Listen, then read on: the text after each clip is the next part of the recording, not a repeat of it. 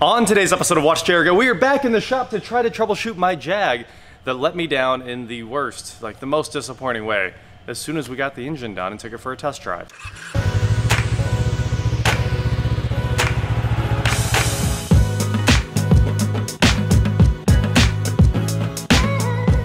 What is going on, guys? I am Watch Jaguar Go, and today, like I said, we are going to try to troubleshoot whatever is going on with the Jag F-Type S after getting a new engine in it and everything was good to go.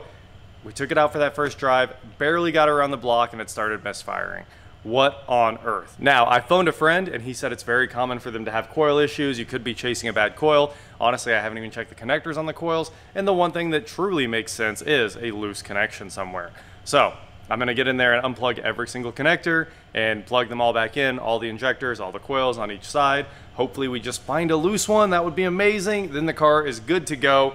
But we're gonna go ahead and start by scanning it and see if there's anything wrong. That the computer found there was no check engine light, flashing check engine light under the misfires, and then it just went away immediately. So there were no current check engine lights that were set and staying on the dash. It didn't give me a lot of help. I mean, I would assume that the check engine light would illuminate and stay on for me. Let's scan it and see what the computer thinks, and we'll go from there on troubleshooting it, get underneath the hood, unplug everything, plug it all back in, take it out for another test drive, hopefully good to go. We have to deal with some unfortunate beeping there. Sorry about that. We'll jump into diagnostics and wait for the VCI to connect. It'll be just a moment here. We should get a nice beep to tell us that we are connected to the car. There we go, we've got a connection, auto detect. Let's scan this VIN and see what's going on with her. Whoa, this car is so upset. I've never seen a scan come back with every module having issues. Everything that's orange is reporting something, and PCM has 10. Now I'm hoping those are all history codes from things being unplugged, but they could be fresh. We're gonna find out in just a moment. It's almost done scanning. We have some codes, and let's flip through them here. So we've got some history codes, intermittent codes, temporary. The only one that actually matters here is that actuator supply voltage A permanent. That one's kind of iffy right there, but we've got a bunch of temporary codes. The important ones are cylinder 1 and cylinder 3 misfires detected, and persistent misfire catalytic converter damage. I mean, it was only running for 2 minutes, so calm down. And fuel pressure too low while cranking, that checks out. There was no fuel pressure when it started. The lines were empty. A whole bunch of fun stuff from the transmission, even though I think those are all just fine. It drove great. Bunch from the ABS, bunch from instrument, parking brake, everything was upset. Obviously the wheel module's upset because it was unplugged at first, but now it's plugged in. Windshield wiper, high-low relays a code, front windshield wiper park. I think the wipers work, so that's funny. Alright, that's the codes we had, and now it is time to clear all these codes and start over. So we're gonna let this thing wipe them all out. PCM came right back reporting 2 codes, which is exciting. So I wonder what those are. We cleared the codes. I'm gonna go ahead and start it up and see how it runs. I'm assuming the misfire will still be there because we haven't done anything to sort out coil or any other issues like that.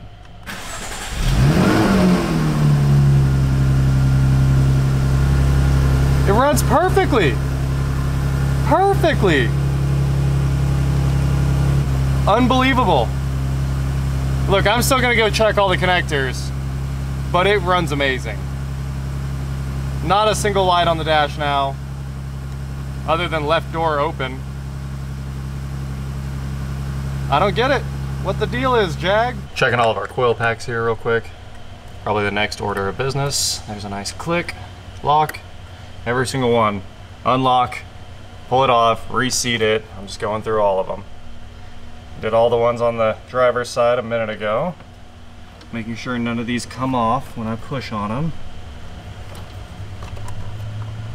And then intake actuator circuit A said it was for the intake tuning circuit, but there is no intake tuning. There's not variable runners in this engine, which is very interesting. I mean, I would understand if it had variable runners or something crazy like that, but it does not. It just has the wastegate here, and the wastegate, I mean, it seems like it's working just fine. So I guess the next step's go drive this thing again now that we cleared the codes. I'm gonna get it back out of the garage and hopefully we can keep burning out some of that coolant that was left in the exhaust. I remembered something that was pretty important about the second I pulled this thing out of the shop, and that's that the gas, the premium gas this thing needs to drive on, is over 1.5 years old. So we are heading straight to the gas station to fill this thing all the way up. It's basically out of gas, which is awesome. And hopefully that gets us somewhere towards this thing running right.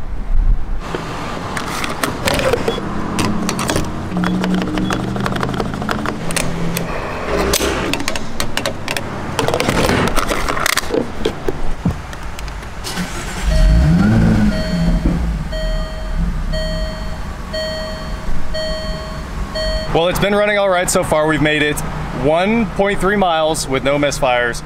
So we're gonna watch it on the Carly while we drive and see if it continues clearing up. I think we're getting close. Hopefully it's just driving the car a little bit. Here we go, we're risking it again.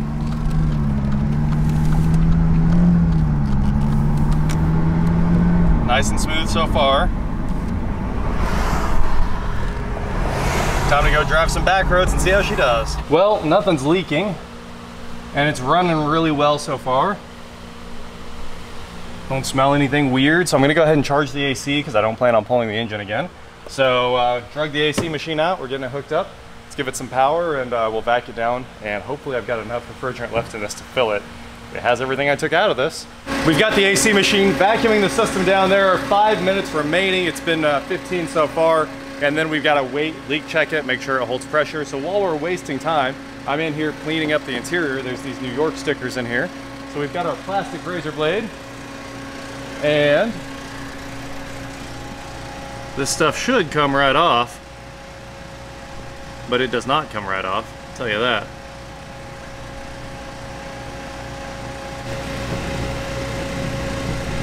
Guys, I've got an AC machine.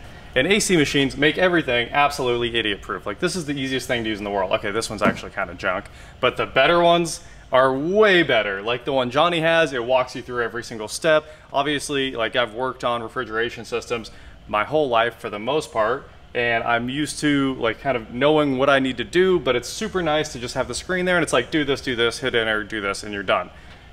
And it needs a bottle of refrigerant, it's out. So when I went to charge this, it was too empty. It only had 4 pounds in it, 3.98, and it would let me charge 0.9 because you can only go down to 3 pounds in the internal bottle. So I can't buy a bottle of gas because I don't have my refrigerant certification. I know it takes like 10 minutes to get, but I wanted to get the big one. I wanted to get the worldwide or the global, and I didn't want to get the one that you just get to get, you know, 134A. There's a bunch of different certifications that you need. You can get the global and you can buy everything you want. So I wanted that one. I didn't want to go for the baby one, so I just never did it. That's just where I stopped. But it means that I can't buy a bottle of refrigerant for this thing, which is absolutely nonsense because they sell this nonsense to everyone on the planet like it's somehow any different than a 30-pound bottle. So anyway, I got 12 ounces here, which is a little less than a pound. I need to put 0.6 ounces in the system. So that's where we're going with this. And I also had to buy a gauge to inject it because obviously I can't hook this one up to this because I don't have the tap that goes to standard refrigeration hose. So it's just, that's what grinds my gears, is that you can't buy a real bottle even though you know how to use it. I'm not gonna just go open up the bottle and dump it into the atmosphere. I know that's what you guys don't want, so just let me buy the bottle. Anyway, I had to buy this thing. And I also didn't know these were resealable. I've probably thrown away about 1 million of these because they show up in flip cars all the time. Everybody tries this on cheap cars. They never try to fix it right. They always try this. And they're always in the trunk, and I always give them away or get rid of them. And come to find out, you can just pull this off and reuse it. Oh well, gotta learn somehow. Get this bad boy hooked up. It's a bit of a reach. There we go. It says see instructions, probably because it is a little bit charged and we haven't hit the compressor yet. So let's flip the AC on, turn it to max, and go from there.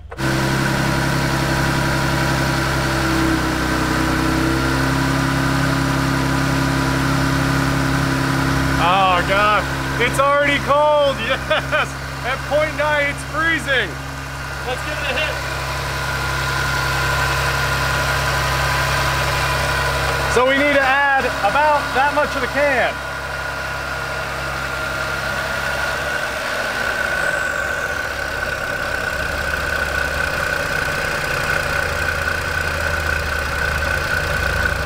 The caps are back on our service ports. We got a little over half the can in there. It's blowing freezing cold air out. Let's go take it for another drive, and this time I can put the top up because it's 100 outside. And it was not a very fun test drive.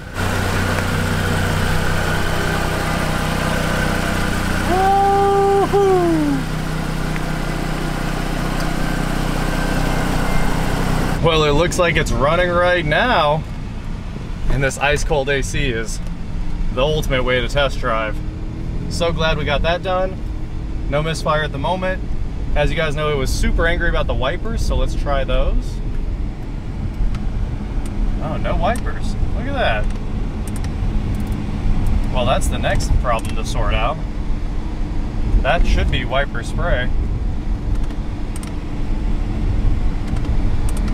Okay. Well, we found a new broken thing. I guess the wiper relay is truly somehow messed up. We still can't go into our race mode. Special mode's unavailable. All we can do is turn on our exhaust. The cooling system is holding steady at 100°C. Shout out to Carly for us monitoring this on the fly. Use promo code WatchJRGo, or I'll throw a link in the description below for Carly. Obviously, this is the first car we used it on, and it's doing great to let me monitor the car while we drive around. So we've got engine RPM there.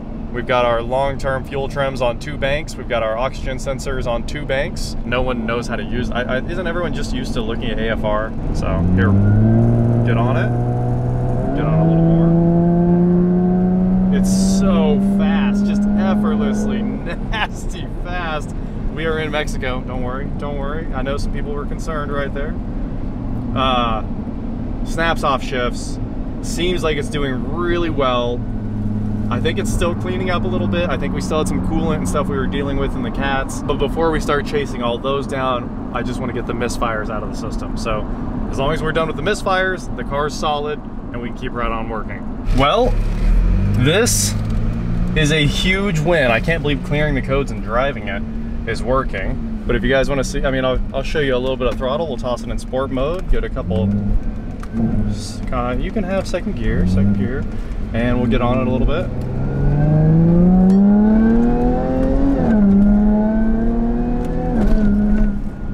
This road is so rough. I've never been that fast down this road before. That was probably an iffy decision. Put it in first. We got traffic coming, but I trust this car now, so.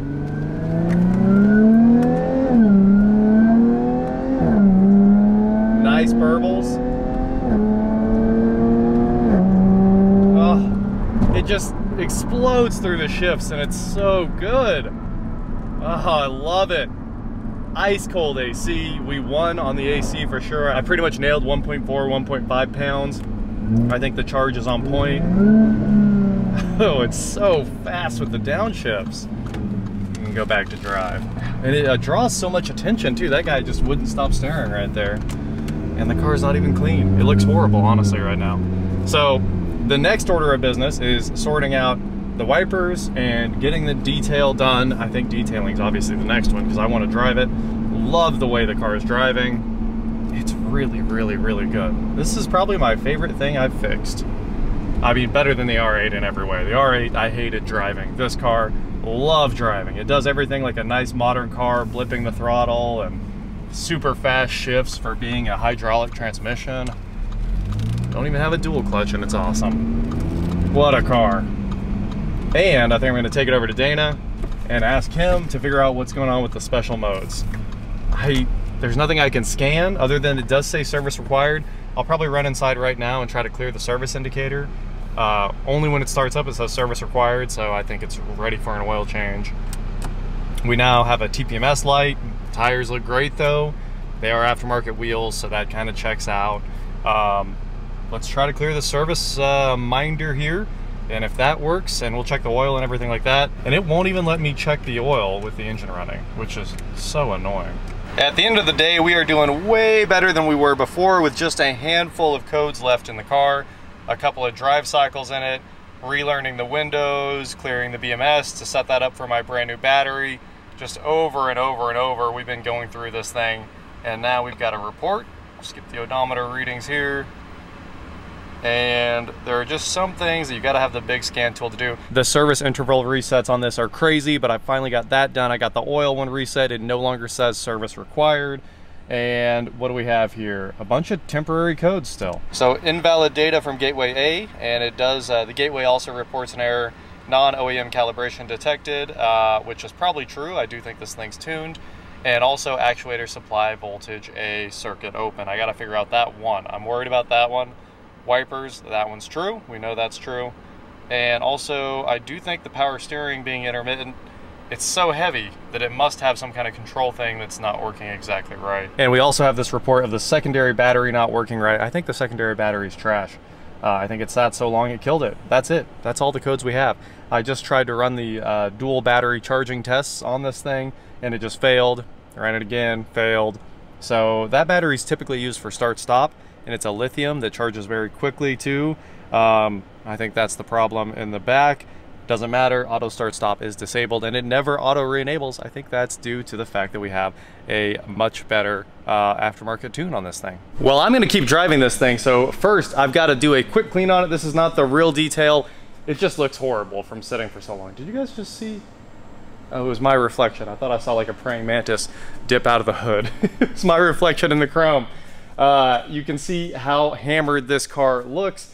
It is destroyed from sitting outside for so long. So we're just gonna give it a quick foam, a wipe down, and that's as far as I'm gonna go. And then the detailers will get it back so they can do an actual clean on this thing. But for now, it needs to look a little bit better. And let's check over the tires one more time. I tried to check TPMS, but I wasn't getting a response from the gateway, the TPMS, or the TPMS module itself. Tires look great. Right before we went out, I checked them all. They're all at 38 PSI. Let's make this thing look cleaner. Mostly the trunk, it's the worst part. It was actually up under the tree row. The best outcome I could have ever asked for, clearing the codes, taking the thing for a drive, put some new fuel in it, and it running really well. Now, I don't think it's exactly perfect yet. I mean, obviously there's no more misfires, but we need to get a full tank of fuel through here. I'll probably run some Ruckus fuel treatment on it, or BG44K, even better. 44K would probably really help get these injectors clean. And I gave it a quick wash over here, just to rinse and a wipe down with the wash mitt and rinsing it back off. And it looks a little better. It looks black. It doesn't look like mud like it did before, but there's a long way to go. So soon we'll do a real detail on this, which will make it look black again. Right now it's like this oxidized grayish black. It's not deep at all. You can see the hood's a wreck. I mean, it's just, oh, this car is rough. It's had a terrible life. And back here in the back, you can really see how bad it is where it was under the tree row. Even after washing it, I got a lot of the mud out, but there are actually outlines of leaves in the paint from where they were sitting. So you can see this is just absolutely hammered paint, and it'll need washed again, clay barred, polished, probably two-step polish to fix the black. It's a big job, but the detailers have no issue with that. I am gonna go drive this car now that it's 80% more presentable. I think it was trash before, a little better now. There's no longer mud sitting under the spoiler. A little better. So that is it for today, guys. Thank you so much for watching. Don't forget to head on over to shop.watchjaguar.com for cool shirts, not like this. And please like, share, subscribe, do whatever you want to do. And I will talk to you next time. Great success, yes. The Jag is alive. Freezing cold air. And honestly, the air in here is a lot colder than it is in the shop. So I'm getting in this car right now, and I'm gonna go drive it around until my shirt's not stuck to me anymore. Sounds ideal. And then I think over to Dana it goes. And I'm gonna be like, hey man, do your Jag touch, because I just want everything double checked, and I wanna make sure this car doesn't have any issues down the road. Also the oil, it still won't let me check the oil. I know I put enough in it, but it'd be great if I could check it on the display. It just doesn't wanna come up.